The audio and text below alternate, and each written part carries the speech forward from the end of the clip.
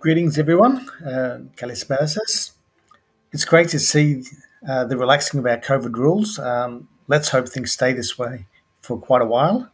But we will continue to offer the seminars totally online at least until the end of the winter period, probably until the end of August before we reconsider going back to the Greek Centre. Just some housekeeping items and some information on our upcoming seminars. Firstly, for those that have questions to submit at the end of the seminar, simply post them in the comments section of Facebook or YouTube, and we'll pick them up from there. Next week, we have two seminars planned, one on Monday and one on Thursday.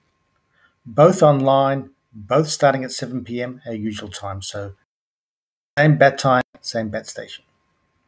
The Monday seminar will be in Greek by Professor Charis Athanasiadis from the Department of University, and is titled How Should We Remember 1821?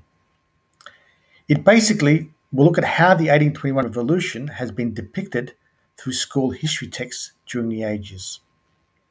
The second seminar, next Thursday, is by Associate Professor Nick Demanis, who many of you might know from the University of New South Wales History Department, and he'll be speaking on the Battle of Navarino. This is an important naval battle which changed the fortunes of the Greek struggle, just about to implode due to the internecine strife by the warring Greek. I highly recommend both talks. Now let's get to tonight's seminar.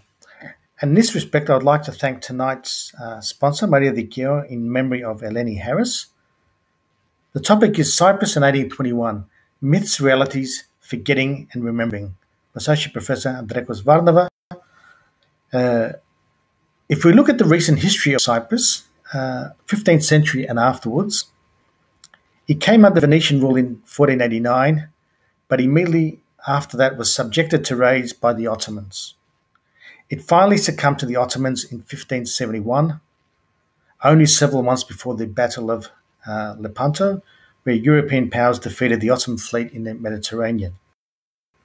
It would remain in Ottoman hands for the next 300 years until 1878, where after the Russo-Turkish War, it came under control of the British Empire.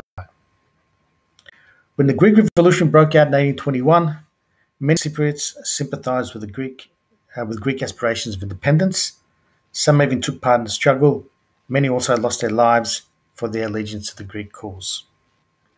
To elaborate on this story, we have Andrekos Varnava from the History Department of Flinders University in South Australia. Andrekos is a former Melbourneian, born and raised in Melbourne by Cypriot parents, and who has presented in our seminar series in the past on numerous occasions. We welcome him back once again. His undergraduate studies were in history at Monash University, and this was followed by a PhD at the University of Melbourne. He is a prolific writer. I won't go through his resume list of publications, but his works include 4 academic monographs. There's another one being planned at the moment, and the most recent being The Assassination in Cyprus in 1994 and the Origins of January 2021 by Anthem Press. Enough from me. I'll pass on the baton to our speaker tonight, Andrekos Varnava. Thank you, Nick, for that lovely introduction. Thank you, as always, for your invitation and for having me on the seminar series. Thank you as well for actually inspiring myself and Yanni Cartledge, who's also presenting later on and has presented before to the seminar. Thanks for inspiring us to put together a volume actually on our talks from the seminar and from other people that we've invited. A volume titled New Perspectives on the Greek War of Independence 200 Years On, which we're looking at bringing out next year with Palgrave. So look out for that. And today my paper is based on the chapter from that book, which I'm almost finished. So let me put the PowerPoint on. There we go. Now, so my talk tonight focuses on 2 aspects of the relationship between Cyprus and the Greek War of Independence. On the one hand, the myths and realities associated with the role of the island during the war and the real impact that the war had on the island. And secondly, the way Greek Cypriot nationalists, particularly right-wing nationalists, have constructed a commemorative legacy of the war and linked this to their own struggle, as they themselves called it, for enosis. Now, both constructions were part of the creation of an official narrative of Greek Cypriot national identity.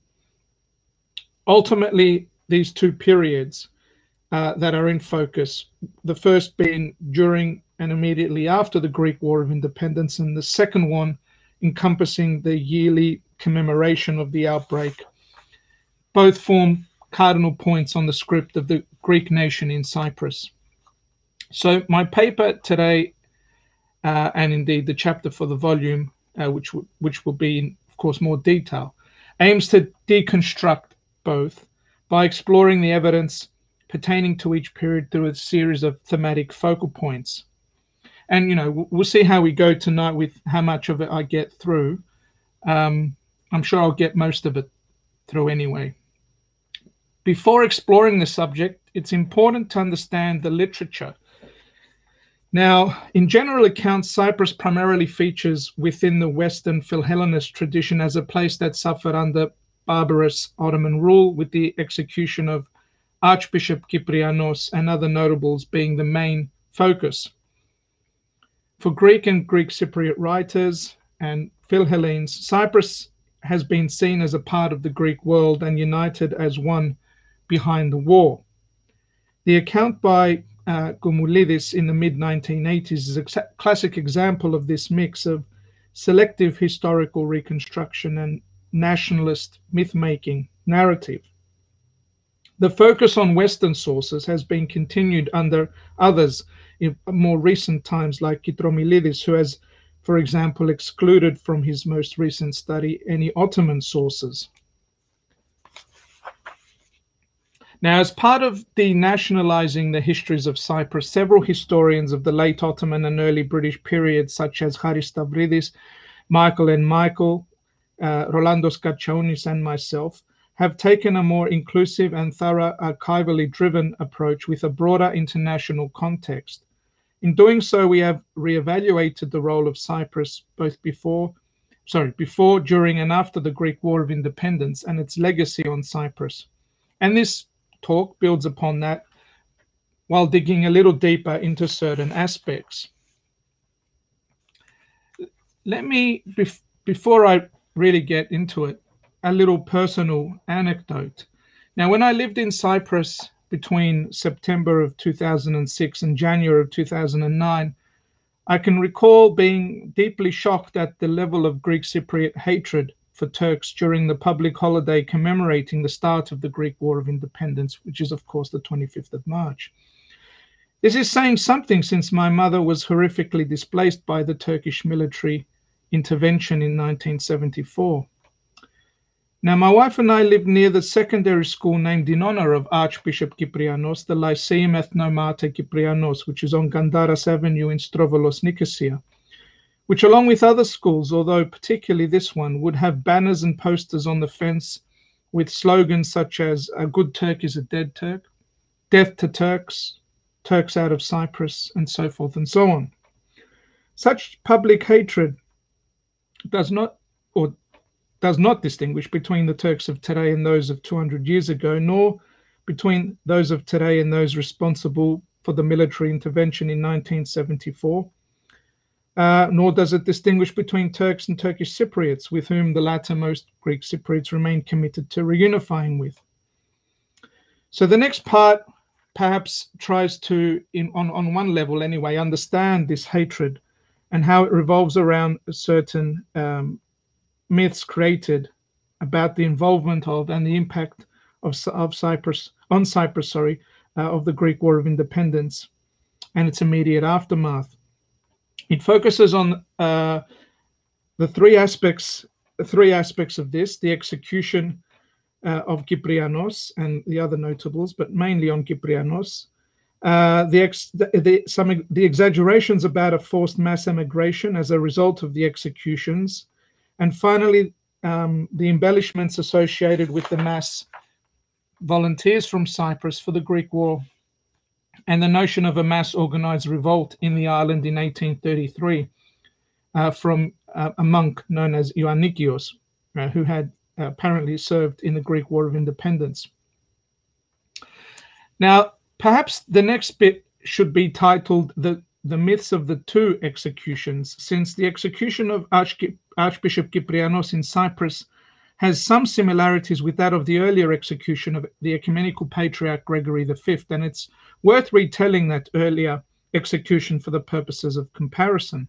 On Easter Sunday, 22nd of April 1821, the Ottoman authorities, under order of Sultan Mahmud II, arrested and executed the ecumenical patriarch Gregory V. It was the execution of this policy that made Gregory V an ethnomartyr for the revolutionaries and for Greeks ever since.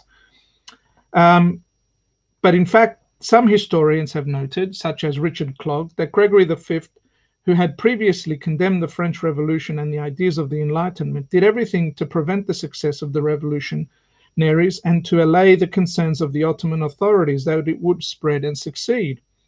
As a trusted advisor to the Porte, it was his advice, namely that the revolt was led, that there was little support for the revolt and had no chance of success, that led to his downfall, and was proved wrong for Mahmud II after Alexandros Ypsilandis' forces crossed the Prut River and marched into Moldavia. Accused of knowing about the advance and putting the government into a false sense of security, Gregory V pleaded his innocence, implemented all the directives of the government, including the excommunication of the rebels, and at every opportunity expressed his loyalty to the government. Even when the Sultan succeeded in convincing the Sayhul Islam, Haji Halil Effendi, to issue a fatwa for a general massacre of all Greeks living in the Ottoman Empire, Gregory V managed to convince him that only a few Greeks were involved in the uprising and to recall the fatwa. It is no surprise that Haji Halil Effendi was later executed by order of Mahmud II for the same reasons that Gregory V was executed, for providing advice that proved incorrect and risking the integrity of the Ottoman Empire. Here it can be seen that the same fate was suffered by the Muslim as well as by the Christian, for the same reason, that is, for providing misleading advice to the detriment of the Ottoman state. Similarly, in Cyprus, Archbishop Kyprianos was not executed for supporting the revolutionaries. There wasn't any evidence of it. Thus, he also became an ethno-martyr as a result of the rash decision-making of the Ottoman authorities.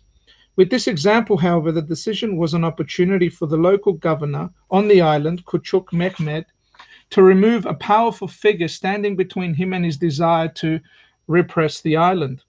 By the late 18th and into the 19th centuries, the Cypriot Orthodox Church had become very powerful in Cyprus, powerful enough to remove a governor and an ally for the government against rebellion which was Muslim or Muslim and Christian led, as in other parts of the Ottoman Empire. For example, in 1754, Archbishop Philotheos managed to convince the Ottoman government to appoint the Cypriot Orthodox bishops as Gocabashis, that is, as representatives of the Raya, the Orthodox Christians, with the power to go to Constantinople and circumvent the local authorities in the island. In 1768, the newly enthroned Archbishop Chrysanthos managed to have a tyrannical government recalled and replaced. Then in 1804, Muslim and Orthodox peasants rioted against taxes, and the dragoman Haji Yorgakis Kornesios, supported by the Orthodox and Muslim elite, fled to Constantinople to bring Ottoman troops. In this class struggle, exploited Muslims and Orthodox challenged the Muslim and Orthodox ruling class.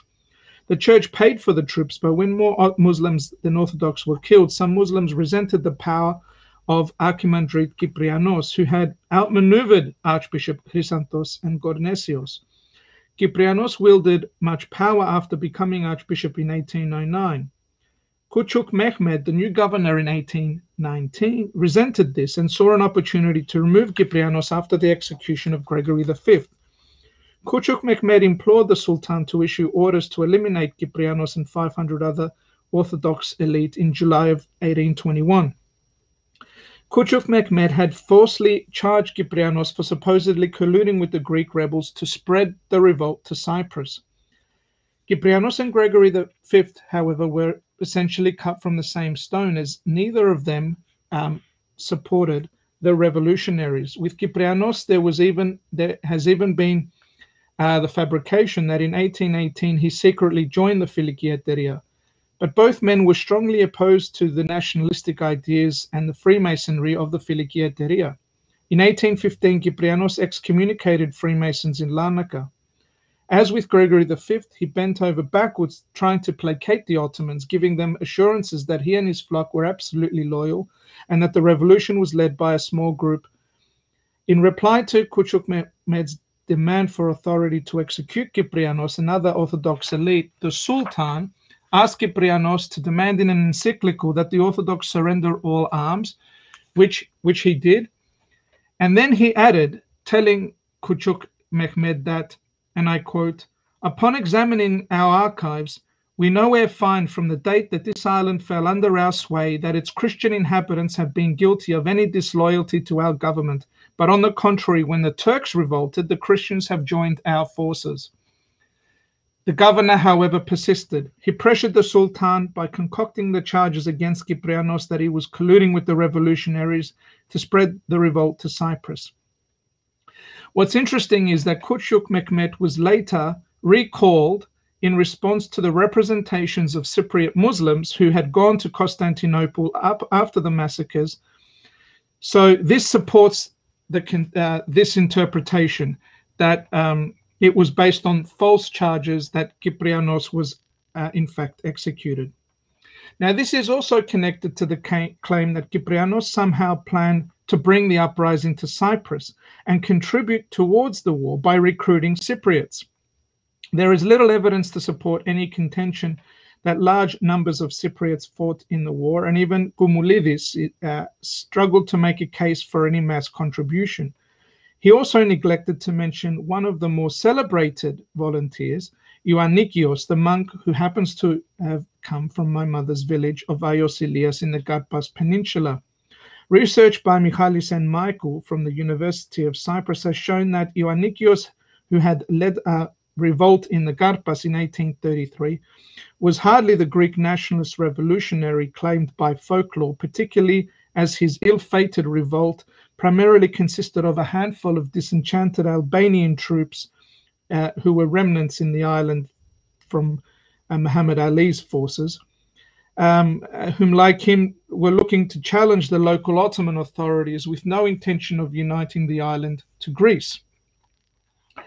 As part of this interpretation, I've also re-examined the idea that there was a mass emigration as a result of these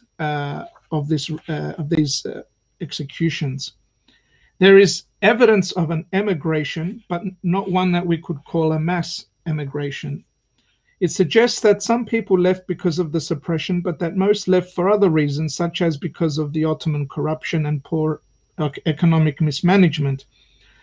It is also important to know that these sources are mainly from French diplomats who may have had a prejudice against the Ottomans, France having been quite anti-Ottoman during this period and favoring Muhammad Ali in Egypt.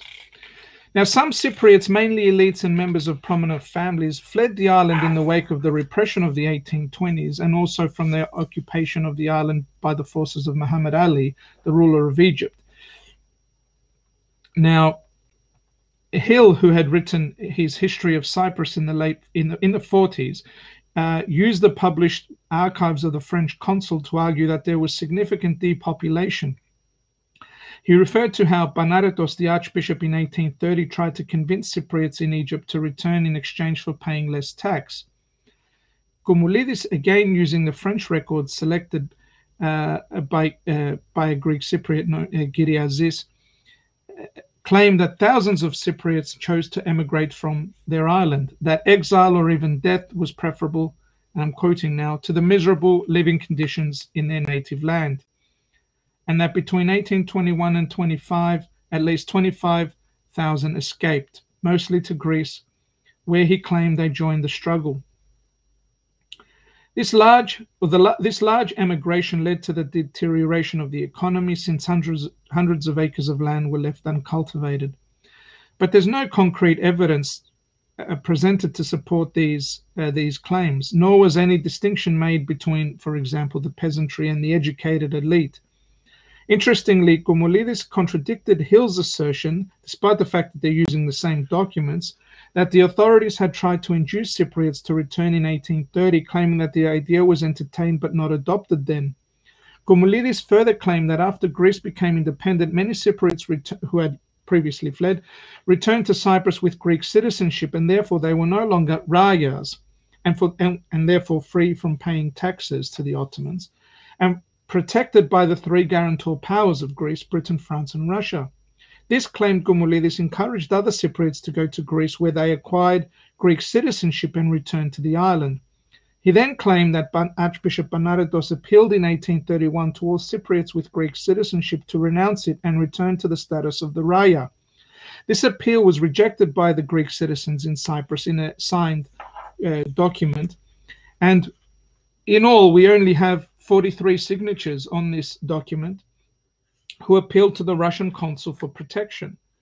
The documents and the way they have been interpreted are clearly problematic. Although Hill exhibited caution, Koumoulidis took a nationalistic line as reflected in his book and subsequent publications. There was an obvious flaw in his argument that 25 Cypriots fled the island, mostly to Greece, to fight in the war, and that thousands of these returned with Greek citizenship, inspiring others to follow, when there were only 43 Greek citizens in the island in 1831 signing this document.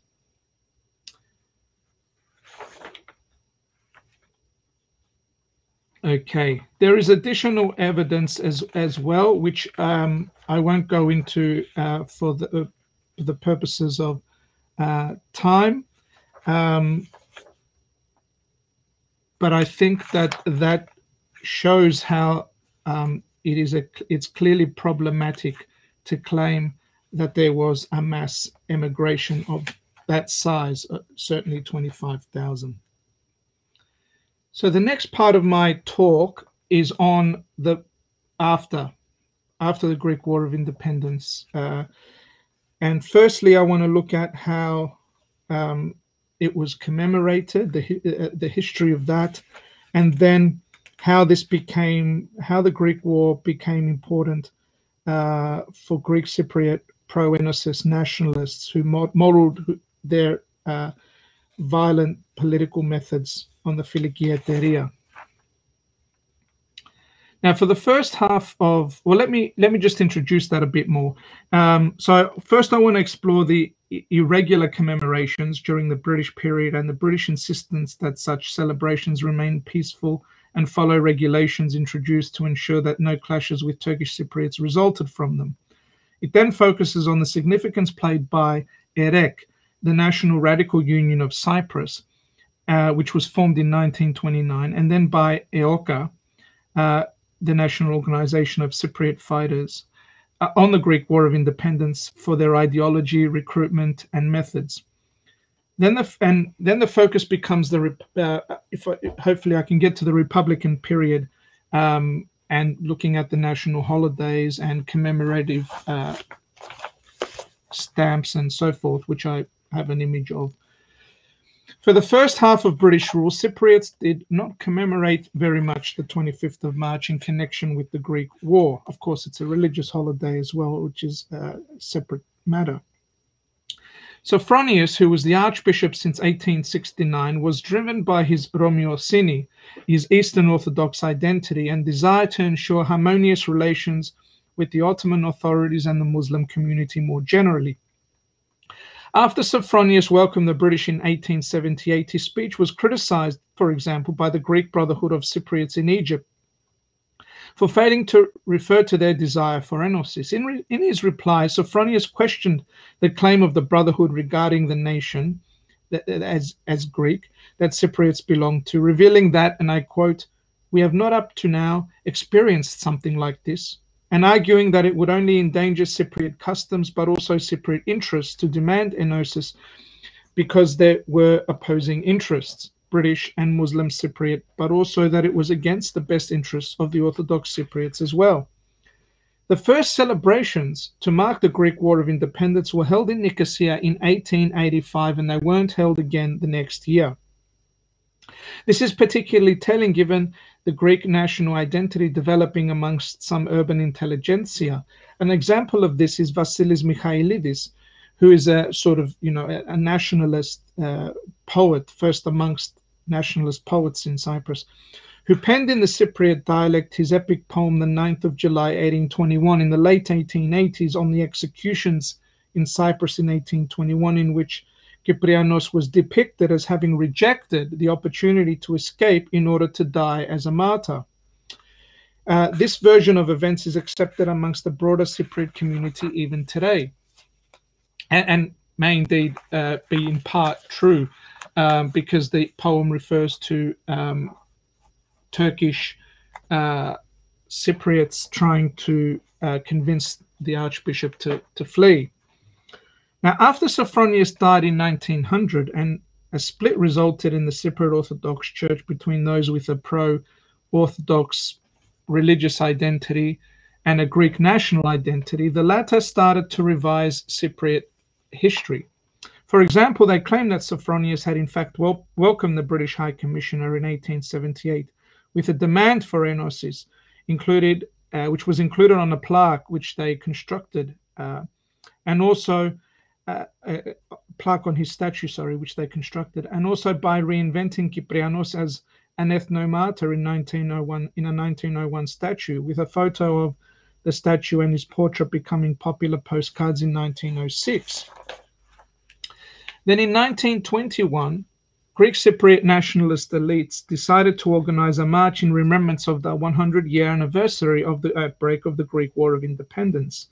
The British governor at the time, Sir Malcolm Stevenson, who had been in Cyprus for 5 years, had not experienced anything like this in the previous 5 years, and was consequently first and foremost surprised, and secondly concerned, especially about their plans to march in the Turkish quarters of the various towns, especially the one in Nicosia. He and the police authorities considered it a possible provocation to the Turkish Cypriots, and thus passed regulations to restrict the processions to the grounds of the churches.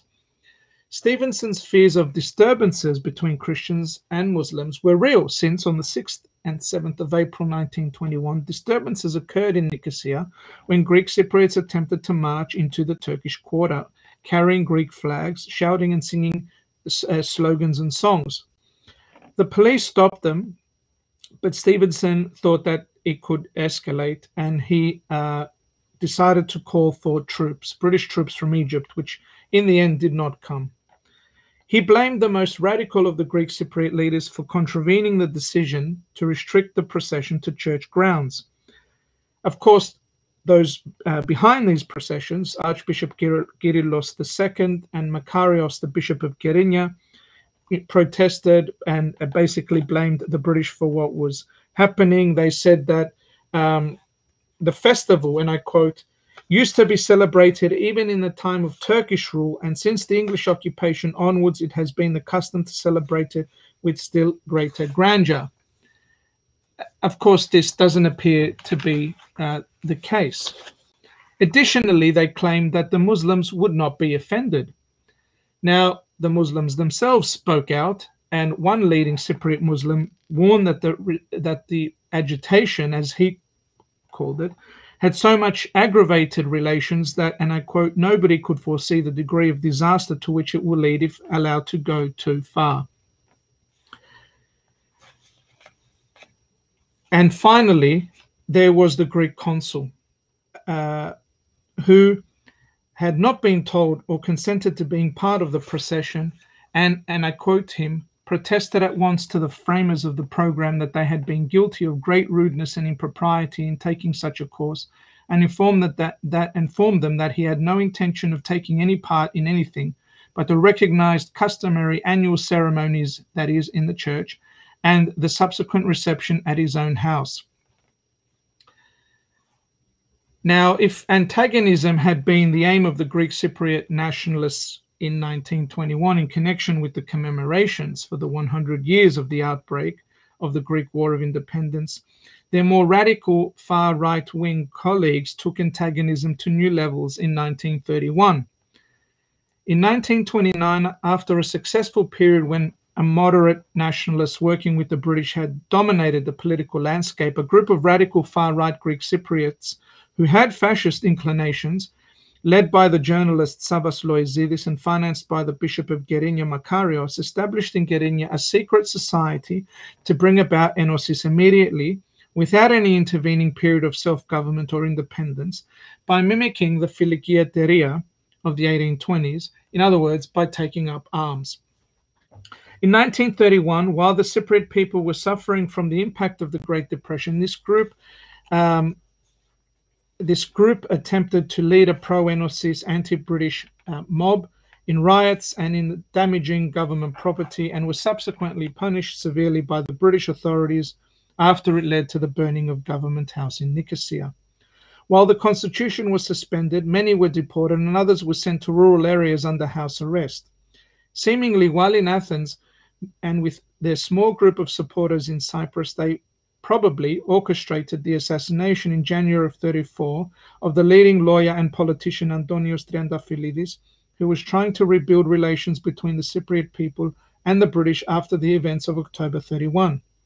Now, these probable assassins were intimately connected to the formation of EOKA only 17 years later, which also took inspiration from the Philikiateria and the Greek War of Independence after drawing links with it. EOKA began its violence against the British colonial authorities on the 1st of April 1955. However, the origins of EOKA date back to 1929 with the formation of EREK by the far right-wing nationalists discussed earlier, since it was a secret organization planning to use arms like the Philikiateria. The remnants of EREK were Axis collaborators in Greece during the war and joined the royalist forces in the civil war. They brought their anti-communist and immediate enosis and only enosis policy to Cyprus in 1947, as they were, and those who had been previously deported were permitted to return to join their other far right-wing colleagues. Bishop Makarios then became Archbishop Makarios II in December 47 and steered Cyprus away from any compromise with the British, including away from a new constitution and self-government which they had offered, while his successor, Archbishop Makarios III, took matters to the next level. In March of 51, the newly elected Archbishop was convinced by none other than Savas Loizidis, while in Athens, to the formation of an armed group along the lines of the Philikiateria. At least in their eyes, it was along the lines of the Philikiateria and the earlier EREK, which would stop at nothing to achieve enosis. And in May of 51, Colonel George Grievous, a far right-wing paramilitary leader in Greece, was recruited as the leader of this armed group, and he began preparations to fight the British in Cyprus.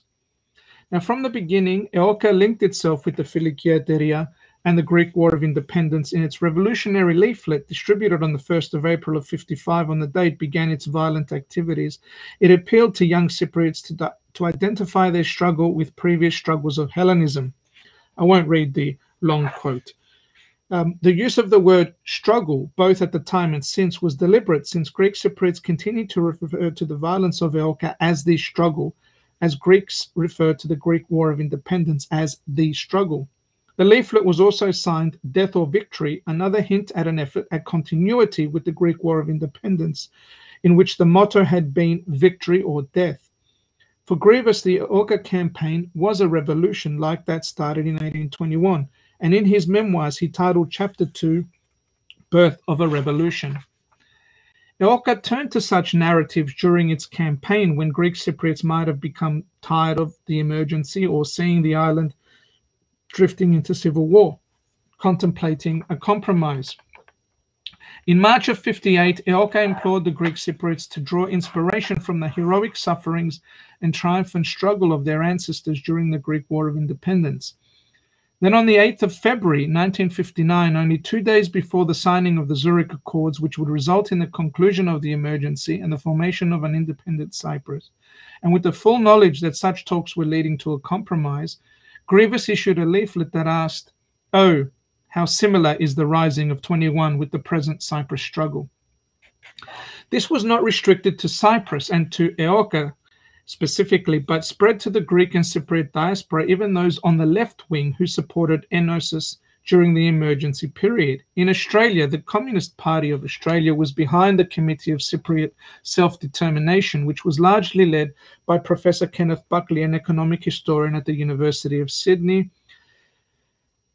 And in the lead up to an organized march to commemorate the 25th of March anniversary of 1821 in 1956, the committee issued a leaflet in which it connected the fight of the Cypriots and that of the Greeks started 145 years earlier. Okay, so I'll read it. "The day of the national anniversary approaches and again finds the Greek people and the indomitable people of Cyprus the bulwarks in the struggle for national freedom as in 1821. So now one people struggles by the side of the other for the ideal of liberty for all humanity. The struggle of the 20th century continues." Okay.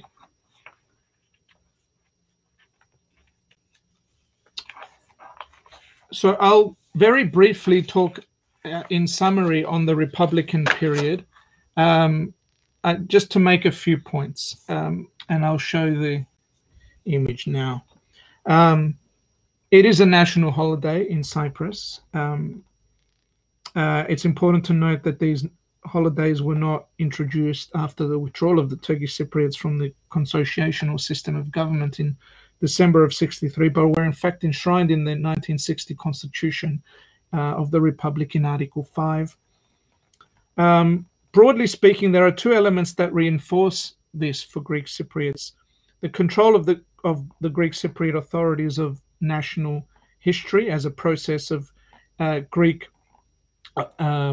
national creation through official publications and commemorations, such as these stamps to commemorate the 150-year outbreak of the Greek War of Independence in 1971, which are part of my collection, and the education system itself. They all they all reinforce Greek Cypriots and their contribution to the Greek wars of liberation, including the Greek War of Independence. And two, the focus amongst both Greek and Greek Cypriot literature circles with 1821. So there are, of course, the annual commemorations. There are, so very briefly now, we'll just go through this. There are the annual commemorations. There's the official histories written by, if you like, official historians like Konstantinos Spiridakis, who was the first minister of education and culture, as well as other official historians. And the stamps, as I mentioned, are part of the commemoration. There is, of course, various plays that were written. There is one that I've read by Iakovos Kythreotis, published in 1979, in which Kyprianos, as in the epic poem of Michailidis, was portrayed as the willing ethnomartyr, sacrificing himself for the Greek nation in Cyprus. And then, of course, there is the history in the curriculum, which I understand you'll be hearing a talk about next week. And in the case of Cyprus, as I've shown before, this has resulted in a rather one-dimensional picture of Cypriot history, geared towards creating, as my personal example before showed, Greek Cypriot nationalists who basically hate Turks. So, for example, in the year 3 of the secondary school textbook, the Greek War of Independence forms part of the historical context described in the official guidebook as covering that period, and the main events of the war, the Philhellenic movement, and finally how the Greek War of Independence played out in Cyprus, with special emphasis on the 9th of July 1821, to the so-called uprisings of 1833 by Ioannikios, and how from this emerged the Enosis movement. And finally, and I'll end on this point, in the 21st century, Kyprianos, as an ethno-martyr and symbol of Greek Cypriot resistance to Ottoman rule, continues. It would be remiss not to mention the lavishly produced tome by the Holy Monastery of Machiras, which was sponsored by some important sponsors, such as the Hellenic Bank, with an endorsement from the Archbishop, the current Archbishop. The volume is beautifully illustrated with hundreds of photos relating to Kyprianos, including many of the images of his arrest and execution, as well as of his statues throughout the island. It also includes a list of the hundreds of streets, roads, and avenues named after him across the island, and it includes a speech.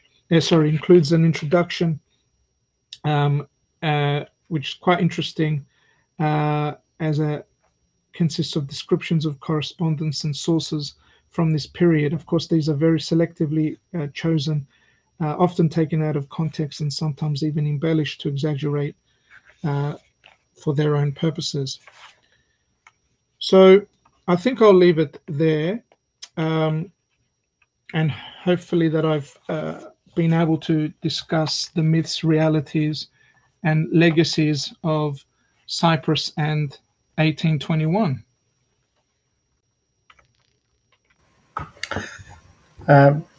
Thank you, Andrekos, for demystifying a few things. Thank you for that presentation. The floor is open to questions, so please submit your questions in the comment section, and we'll sort of pick them up from there. I might just quick start off the questioning. Within about a decade of the start of the Greek Revolution, you also had the assassination of Kapodistrias, and very soon after that, the imposition of the monarchy on Otto in Greece. What was the reaction in Cyprus to those events? Do the archives say anything? There isn't anything that I've come across in the Ottoman archives or in the British archives on the assassination of Kapodistrias from a Cypriot perspective. It's quite interesting because by that point in time, there is a new archbishop in Cyprus who is very much, and indeed the governor has long since gone. The island had been under the occupation of Muhammad Ali as well, and possibly was still under the occupation at the time of Kapodistrias's assassination. So it was very much a return to what I would call a form of normality, although the troops, the Muhammad Ali's troops there were of course not a normal situation, and they were quite well known for their, well, I mean, troops of this nature, they're generally speaking badly behaved. I mean, they're not in action, they're there to occupy a place, so they're pretty restless. Yeah. Okay, and then the imposition of a monarchy. The archives say anything about that either? Or? Yeah, I've not come across anything about the imposition of the monarchy in Greece. That's quite interesting. I mean, yeah, I mean, moving 100 years or so later with the World War I and the schism, I mean, the Cypriots were certainly, on the whole, those educated Cypriots, you know, involved in intellectual discussions, let's put it that way, were primarily pro-royalists. But back in the 1830s, there's very little evidence on what their views were. Okay, thanks for that. We're just waiting for some questions to come through. Nothing's been sent to me so far. I think after the Russo-Turkish War, then Cyprus came under the control of the British Empire. Yes. Do you want to sort of elaborate on that period at all? And absolutely. I mean, that period was what I would consider a momentous. It was momentous for the history of Cyprus, and which doesn't receive enough attention in Cyprus. I mean, transitioning from an Ottoman government to a British government was momentous.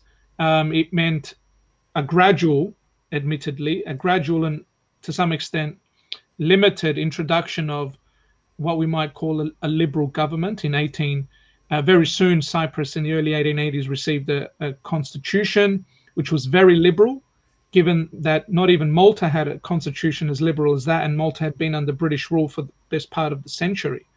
It was given Cyprus was given a legislative council with a local majority, even though with the British votes and the Muslim votes, they could outvote, so to speak, the Greek Cypriots. This didn't really happen often in the 19th century. This only becomes a feature of the constitution later on in the early 20th century, and it doesn't happen all the time either. I spoke before about Sophronius. I've published quite a lot about Sophronius. There's also this book here, The Archbishops of Cyprus in the Modern Age, which I did with Michalis and Michael, and that is enlightening on the role of the ethnarch and how it evolved and changed, which because we start with Archbishop Chrysanthos, who I mentioned earlier, who was Archbishop for a very long time. Off the top of my head, I can't remember, but 3 decades, I'm guessing, from the late 18th into the early 19th century, and he was, if you like, to put it in this way, he was sent away, and Kyprianos became Archbishop. And we end with the previous the second to last Archbishop, not the current one, but there are important chapters there on Sophronius and that early British period in which he's endeavoring to work with the British, just as he had worked with the Ottomans, to ensure peace and security, and that everybody got along well, basically. He was very practical, I would say, and rejected, and on one level didn't quite understand nationalism as was understood by others, perhaps, as it was growing and developing. But yeah, the British occupation is a massive turning point in the history of Cyprus. You also mentioned that the island was sort of basically under control of Muhammad Ali. Yeah. He also was basically the Pasha of sort of Egypt and so forth. Yeah. When did that control change over? And also during the period of Muhammad Ali, did many Cypriots go to Egypt, to Alexandria and Cairo, like a lot of the Greeks from the mainland, to sort of seek their luck? And well, some of it's quite interesting, and not a lot of work has been done on how many years he was even inside, how many years these forces were in Cyprus. That's open to conjecture.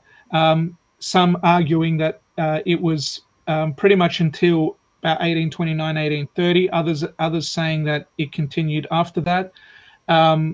Clearly, there were still troops there in 1833, whether they were there in an official capacity or they had left, so to speak, gone AWOL, because we see Ioannikios and those Albanians. Those Albanians were remnants of Muhammad Ali's forces in the island. He himself actually is of Albanian descent. As for the Cypriots, there is, of course, I would say that the most significant Cypriot community outside of Cyprus was the one in Egypt. But I'm not sure where it was larger, probably Alexandria, but there was also a very sizable one in Cairo, both places having committees by the time the British have arrived in Cyprus. And some of those Cypriots went there so during the 1820s, when, as I tried to explain before, it's connected to what happened with Kyprianos and the other notables, but it's also connected to the general situation more broadly, with the instability, the economic mismanagement and downturn, and the occupying forces of Muhammad Ali. And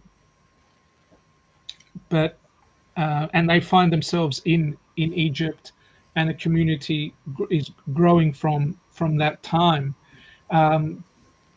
But I would guess that there were already Cypriots there from before, and that's why these people gravitated towards these places as well. Because Egypt isn't as close as, for example, Syria or southern parts of Anatolia, where we don't see significant numbers of Cypriots, or as significant. Yeah. We've got the questions starting to flow now. One from Christos Fifis. In your view, was Kyprianos an ethnomartyr, and what does make an ethnomartyr? Well, in my view, he ultimately, first of all, there's the evidence to suggest that he could have escaped is interesting, because there isn't any archival material to verify that. But if he had that opportunity and he took, so to speak, well, it's not the bullet, but anyway, if he took it, so to speak, because he thought that if he did escape, the Ottomans would let loose more broadly, then in that sense he's an ethno-martyr, but not in the sense that he has been portrayed. He did it because he wanted to save Cypriot lives, right? He didn't do it for the revolution, so to speak, because he wasn't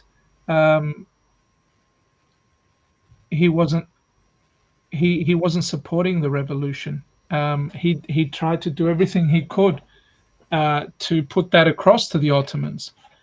When he had met with the Filigieteria, if those accounts are indeed true, he basically told them that he couldn't help them, and he would perhaps try to help them with some funds, but that was it. He didn't want any trouble in Cyprus, basically, and he said that Cyprus couldn't go down that path.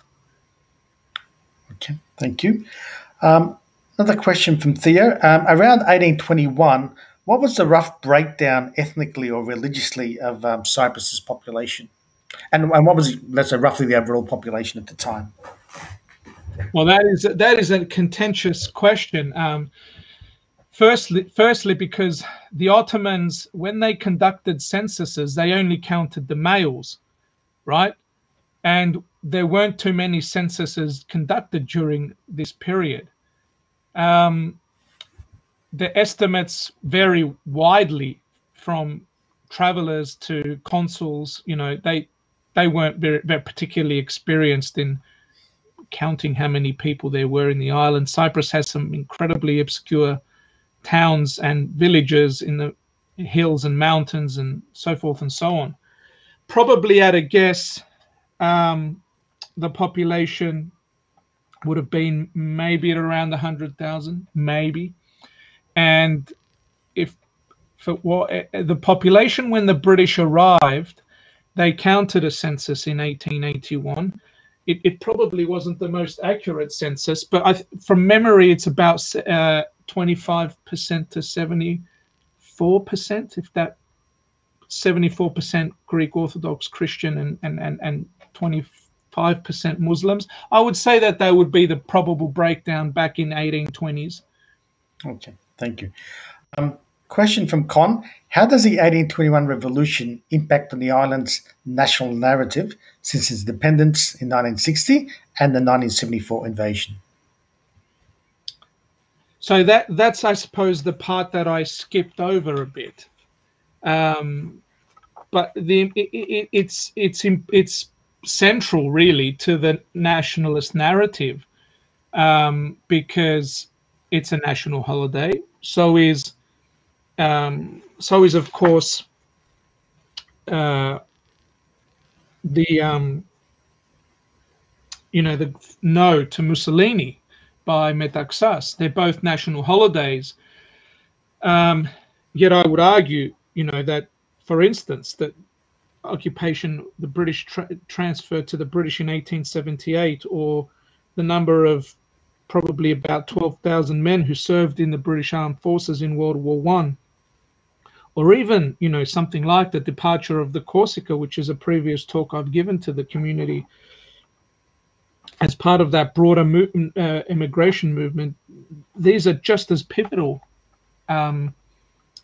So it is pivotal because it's commemorated every year. Students attend these marches with marching along with the the armed forces. There is all those speeches delivered and so forth and so on. It has a central feature in the education system. It's given emphasis, and it's very important in creating and instilling this Greek national identity amongst Cypriots. Absolutely, very important. And it's even, it's even in connection with the question. It's even associated and linked to 1974 in the sense that some writers will argue that it was the barbaric Turks back in 1821 that did this, and it was the barbaric Turks again who did it in 1974. Of course, not stopping to think that 200 years difference in clearly indicates. If you're thinking about it in the cool light of the day, it's different people, different actors. Thank you. It's a question from Michael. Why no mention of over 1,000 Cypriots who joined the Greek Revolution from its start in 1821? That some were part of the Cypriot Legion headed by Cypriot General Hadzi, and why also no mention of the mausoleum that exists in Messolongi for the Cypriot fallen? Well, there isn't really any evidence that thousands of Cypriots joined, because there wasn't any real movement from Cyprus to the where they were fighting. They were Cypriots already there, living in wherever, what we would call mainland Greece, and had been living there for generations. So there is evidence that they fought just like others who were there fought. Whether we would call them Cypriots who, they didn't leave Cyprus for the purposes of going there. We're certainly not clear on how many there were. And yeah, it becomes problematic when you don't have verification through the archives on things like numbers. And so we can't even find Ioannikios's name, right? And that's really funny how Koumoulidis in his book, he talks about thousands of Cypriots having served, but the one that everybody in Cyprus will name, Ioannikios, he isn't amongst the ones that he mentions. So even he tried, to look for the evidence through lists and so forth, but it was impossible to verify these things. Okay, thank you. A participant just comments, in one of your remarks of about 1974, you mentioned the Turkish intervention. Why have you used that term rather than the Turkish invasion? I use the term Turkish military intervention. Okay. Yep. It's another term that you could use instead of invasion. Okay, I think I've gone through most of the questions, and we might bring an end to proceed now. Andrekos, thanks for your time. No worries. It's just an example where, historians really have to sort of dig deeply, try and find proof to be able to substantiate sort of facts and events, and so keep on doing that digging and keep on coming up with interesting narratives and sort of storylines. Thanks very much, and hope to see you in Melbourne at some stage. Look forward to that. There's some type of semi-normalcy, and have a good evening. Thanks once again. Thank you. Likewise. Cheers. And hope to see everyone at next week's seminars as well.